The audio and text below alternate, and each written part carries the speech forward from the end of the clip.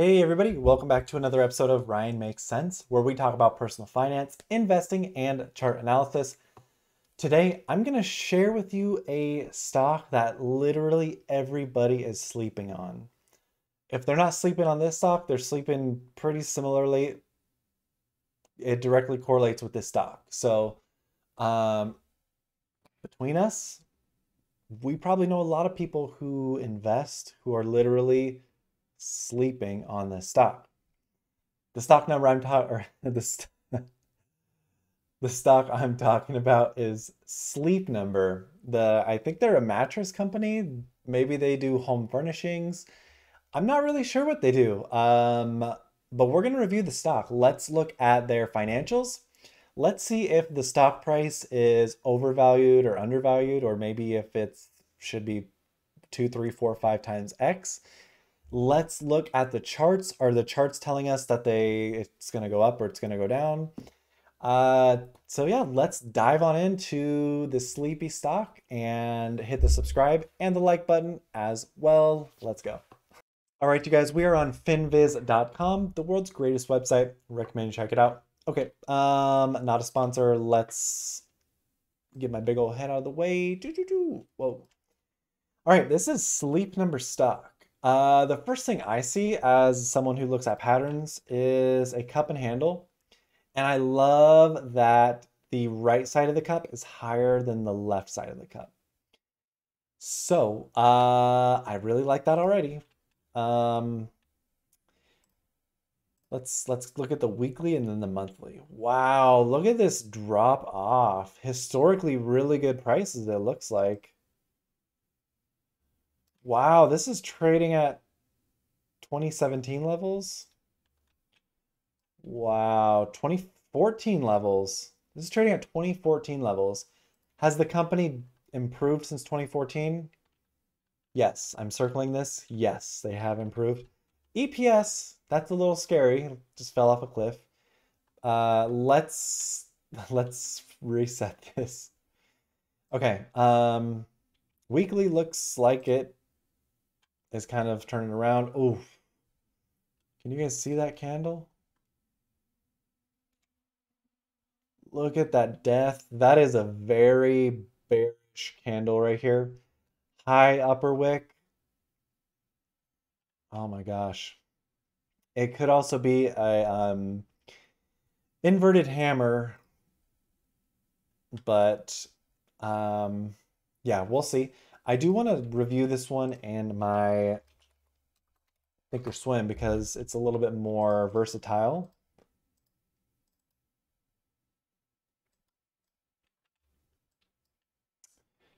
Look at the momentum here, ready to bounce.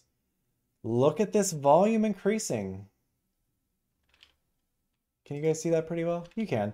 So what I like, volume's increasing.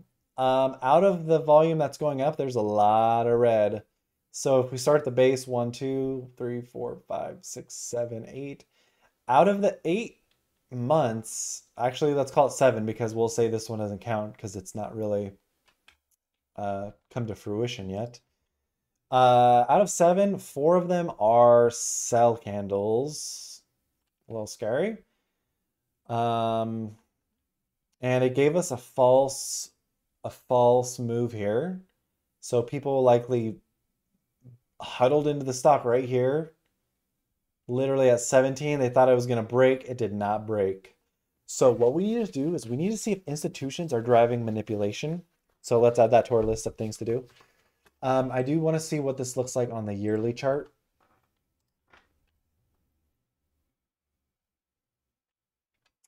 Because what this is going to tell me is if the yearly chart shows it's going down, downward in momentum. I don't know, can you guys see? Yeah, you guys can see. So, boom, literally the stock went from $15 to 151. It 10x'd in 2 years, less than 2 years. And now the stock is back to 28. Oh my God. So we're gonna see if the stock price deserves to be at this price or it should be lower or higher. So, um, just looking at the charts, I would say this is getting ready to make a move. I would be hesitant because I have some lines here, but let's create some fresh charts. We'll do a fresh chart here. Let's reset this. Let's reset this. Okay. So basically, let's add just one long historical line. Support and resistance has been like right there. I'm looking at the very beginning over here. I'm looking at all the other points it potentially touches. So right here, 1969 has always been a good line here. This one's been always good as well. 1825. So the 1825 support, it looks like we bounced off the 1825. That's good. Wow, this got down to 70 some cents back in the Great Crisis, Financial Crisis. Wow. Okay. So yeah, this is Sleep Number. I'm gonna guess it probably has a lot of debt, but let's look at the numbers. Let's look at these real quick. Okay, so we've got the momentum turning. It's showing the momentum turning here as well. So my Thinkorswim and MACD on FinViz is great. Money flow, we can see money is going into the stock. However, the relative momentum indicator is going down. So although this is showing it's ready to make a move up, the relative momentum is saying, no, no, no, no, it's going down. And if we compare that to this move right here, this is when the stock was around 15. I'm circling right here. It aligns to the price right here. Look at the direction it went. It was going up. This is going down. So a little bit of caution here. Strength is kind of mid. It's at 41.5 right now. We want to see this about 50. Look at this strength right here.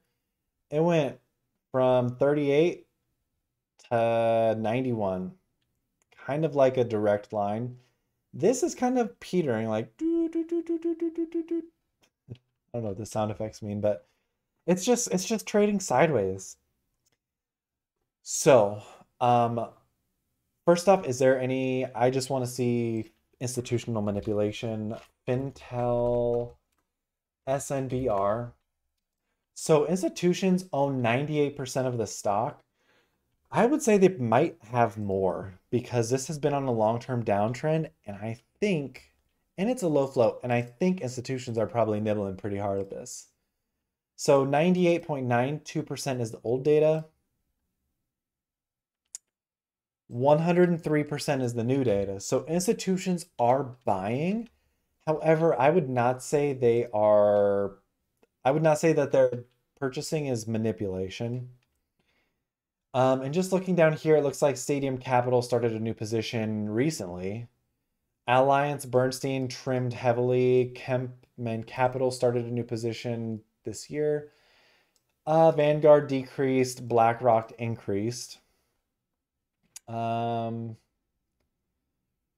So nothing too crazy. I mean, we have people buying, we have institutions and hedge funds buying and selling. The Vanguard 200 cut 50% of the value. I mean, and then we have this company at a fund adding 230%. So again, it seems like it's a mixed bag there. Gross margins are 57%. That's amazing. Okay, so I think I have the information I need on that end. I think institutions do have interest in this. So mark that down. Institutions do have interest. Money flow is going in. It was a great time to get in down here. Money flow is heading in the right direction. As we can see right here when it was around 15, it was turning up. The money flow is turning up, so that's good. Earnings. Okay, earnings just happened. What happened? They must have, yep, they tanked. Okay. Perfect. Well, not perfect, but I mean, it's a good potential opportunity. So what we're going to do is add cash, or we're going to add sales. We're going to add income. We're not going to add the market cap because the market cap is under 1 billion. Oh my gosh, their quick ratio is a 0.10, meaning they are on the brink of extinction. That's scary. So let's run through my calculation here. They make 2,110,000,000. Good for them. 2,100,000,000. Yep. They have income, positive income, 46 million. They're profitable. That is great news. Great news. They have $1 million in cash. That is not healthy compared to historically. They used to have 20 million in cash. They used to have 11 million in cash, and then they just went super low on cash. Are they offering a dividend? They're not. Okay, good. Wait, they're not. Okay. So we're gonna add 1,790,000. Yep. Okay, cash or debt. This is what's gonna make me nervous. Total. Oh, not that. That's not that much debt. Minus 459,600,000. That is not bad at all. I was thinking it was gonna be a lot more. Okay, so they owe 459.6 mil, and they are making 2.1 bill. So that's okay. That's okay. That's okay. I feel okay with that. And their total debt, it's getting worse. It's getting a lot worse. Total assets, 953 million. Total liabilities.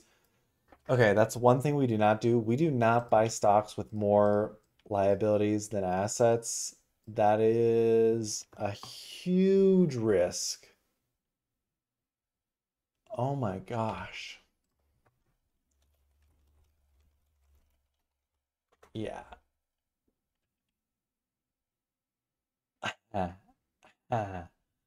I'm not saying the words here.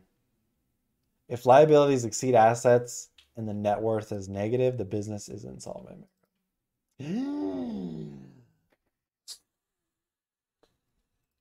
So they're not bankrupt, they're not insolvent.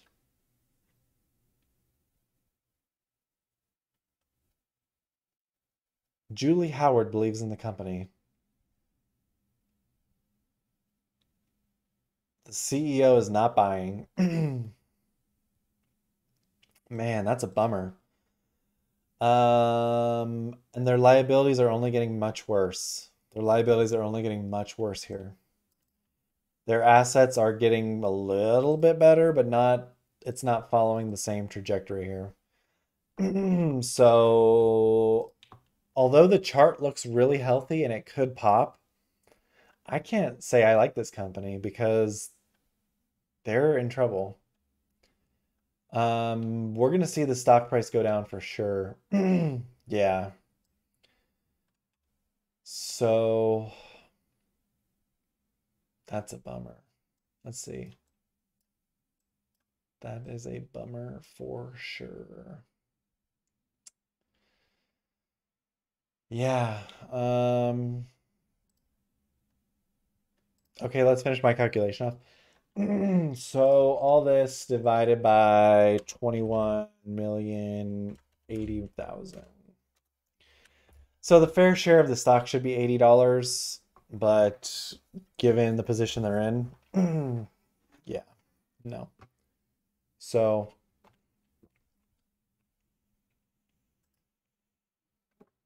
this is a really big risk. A really big risk. I like it, but uh it's just so risky. And you know what? It was probably really risky back in 2009 as well. Whoops, I messed this up. I don't know where this line was. Crap. Where did this line come from? I don't know. I'll put it right here. So again, really risky. It tried to break upwards and it couldn't. We gotta pass on this. Although it looks very enticing from a technical standpoint. And I know this was really risky back in 2009 as well. But I mean, I just can't. I just can't. Can I see older reports? I don't think I can.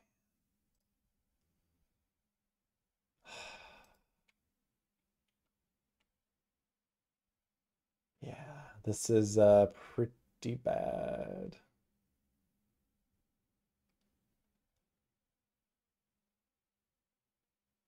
And they're guiding for lower as well, which is not healthy. I could see I could see shorts pounding this down to like freaking 18 bucks.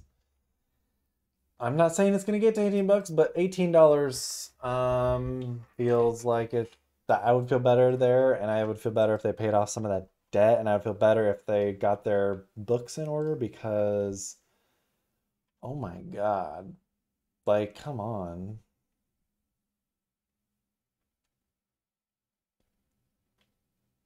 Jeez. So, yeah, I don't know. I can't I have to let go of this stock even though like everything looks good. If you have more liabilities than assets and you're guiding lower and sales are going to be lower, revenue is going to be lower, income's going to be lower, your quick ratio is 0.1. You have $1 million in cash as emergency. I want to really love this company, but